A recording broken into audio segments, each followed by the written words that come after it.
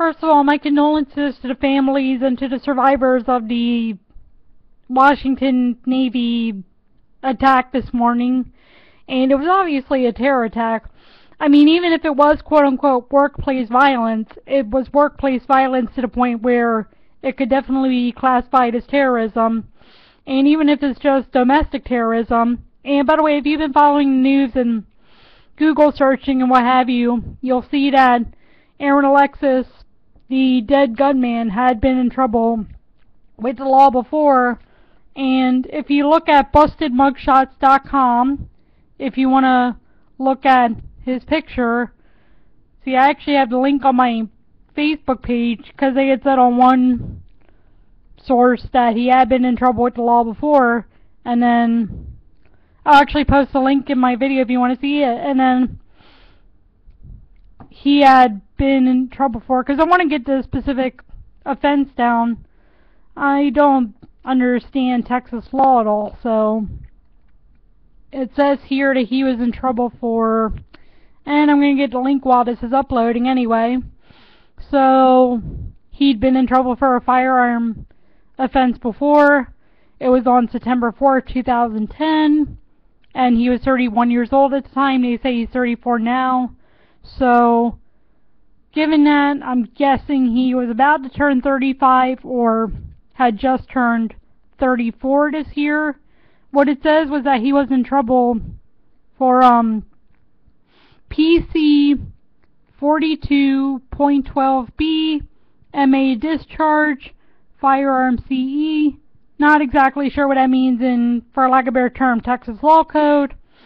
But obviously Aaron Alexis had been in trouble before, and if he wasn't monitored, he definitely should have been more closely monitored, especially because, unfortunately, as we know, military guys and law enforcement officers and other people who, especially who have had gun offenses, can be more dangerous, especially because they know the workings more with, for lack of a better term, guns and tactics and just whatever you want to call it. So it's pretty clear that they should have monitored this guy. And there's nothing else to say except for the fact that 12 people are murdered, and they are saying 12, by the way. And okay, it says the current headline I'm reading is Texas man ID'd to shooter Navy Yard attack. They killed 12, and this is according to FoxNews.com. And people are saying, well, he killed all these people. The thing is that killing is way different than murder. And this for any news organization, if they want to be honest, I'm not saying that these news organizations intend to do the things that they're doing, but like when they say, oh, people were killed in an attack and wherever, people were this and this and that, it's not really killed, it's murder, so that distinction needs to be made. If you're talking about people being killed, then people like Aaron Alexis were the ones who you can mention were killed. The people who were murdered were obviously murdered, so the people who are reporting the news need to really make that distinction and say that, you know what, like I said, people like Aaron Alexis were killed. People who Aaron Alexis murdered obviously were murdered, and that's pretty much what I have to say about that. And again, my condolences to those who watched their family and their friends and just anyone else at the Navy Yard get murdered. And I mean, whew, I gotta say too, September has been a pretty rough month in terms of terror attacks, because they were mentioning something, I can't exactly remember what they said happened on September 15th, but something happened. And then obviously we just had the 12th remembrance of September 11th. Then this. So I gotta say, September has been, in terms of the history of America, it's just been a pretty tough month. And then of course after September, we had the October 24th, 1929 crash of the stock market. And then obviously we had on September 16, 2008, the crash of the stock market in modern terms. And so, I mean, September has just been a very rough month in terms of the history of our country. And there's just been so much, and I mean, what else can you say about it? And just there's a lot going on right now. By the way, I promised to make a new video, like yesterday. I try not to use them, but there I go, unfortunately. And, by the way, sorry, I'm getting distracted because I'm looking at a couple of things on Google right now and stuff. And one of the things that I'm looking at right now is this kind of, I guess, kind of hilarious, maybe interesting picture of, because I'm doing genealogy research, and I had a relative contact me this morning. So, speaking of genealogy research, I have found out that my mom is Jewish. Not that she really cares, unfortunately, but she is, and it's surprising because on my mom's side, the Muellers, and the Seidenbergs as well, but the Muellers definitely became Jewish quite early on.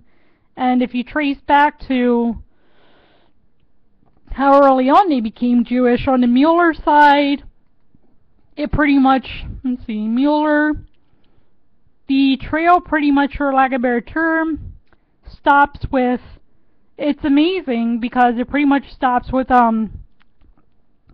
his name, I kid you not, so forgive me for this, and of course the name was used before the, for lack of a better term, the horror that happened in the 1930s and 40s. The relative who we pretty much can trace back to on the Mueller side, and there are other relatives you can trace back to, but one particular relative, and like I said, the name was used before the horrors in the 1930s and 1940s happened. Well, we can also trace back to his dad, but the baptism records were found for neither one of them, and the baptism records can be found for as far back as 1558. I believe that's the correct date. Let me check that, because I have it right in front of me. And I am getting better in terms of having things right in front of me when I'm talking about this stuff. So it says, okay, okay, I had a marriage record, not a